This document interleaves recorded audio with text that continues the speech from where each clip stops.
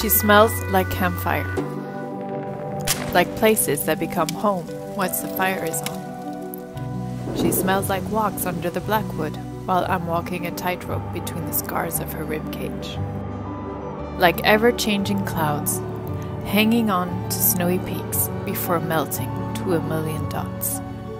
She's a campfire when she leads me through a celestial act to dive into a sleepless night, waiting for a sun that will never rise. She smells like a synaptic trip to the Hanoi suburbs, like the promise of a powder day, a rainy desert, a free dive, a refuge. She smells like a one-way ticket.